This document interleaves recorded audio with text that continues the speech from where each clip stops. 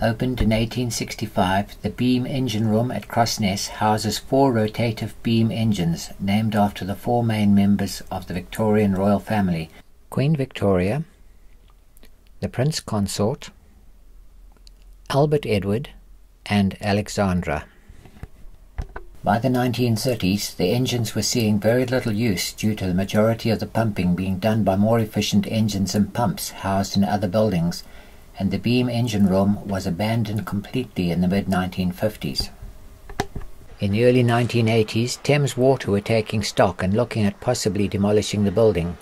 Thanks to the actions of the Greater London Industrial Archaeological Society, the engine room attained a Grade 1 listing and its immediate survival was assured. When planning the restoration, it was decided to restore the engine Prince Consort first. This decision came about because it was believed that Prince Consort was the last engine used during the local floods of 1952, and therefore possibly in the best condition out of the 4. The engine room had been locked up in the mid-1950s, the windows were boarded up, and the only life it had seen were those of pigeons and scrap metal thieves, who had systematically removed most of the brass from, on and around the engines. Work on Prince Consort could now go ahead at full steam. The problems faced were many, including the physical removing of parts.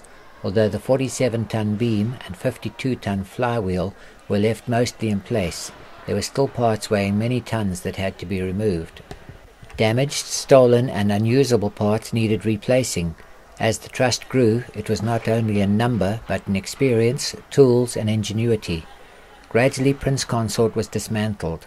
Parts were lovingly cleaned and polished over many hours. Other parts were stripped and painted. Finally, after 18 years' work in 2002, Prince Consort was put back in steam and was started by His Royal Highness the Prince of Wales. In 2008, a fresh team of volunteers started work on Victoria. The new goal for the Trust was now completion of 1/2, not just 1/4 of the engine room. Although the tools and equipment used previously were available to the team, Victoria was going to require just as much time, care and patience as Prince Consort to restore. There were going to be no shortcuts. The Crossness Pumping Station is a former sewerage pumping station designed by the Metropolitan Board of Works Chief Engineer, Sir Joseph Bazalgette, and architect Charles Henry Driver. It features spectacular ornamental cast ironwork that Nicolaas Purvsner, a professor of architectural art, described as a masterpiece of engineering, a Victorian cathedral of ironwork. Restoring the rusting castings to their former glory has taken much time and effort and lots of dust when sandblasting was in use.